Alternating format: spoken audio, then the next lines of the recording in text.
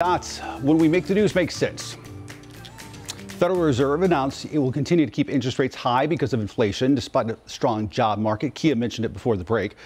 But the strong market that's staving off that recession, basically keeping it from happening is what we're trying to say, could be at risk. As the U.S. birth rate plummets, experts say immigration could be the key to saving our workforce. Let's connect the dots. As we near Election Day, voters on both sides of the aisle are scrutinizing U.S. immigration policy. But as the country's workforce gets older and retires, it's becoming increasingly evident that immigration is one of the biggest factors offsetting inflation.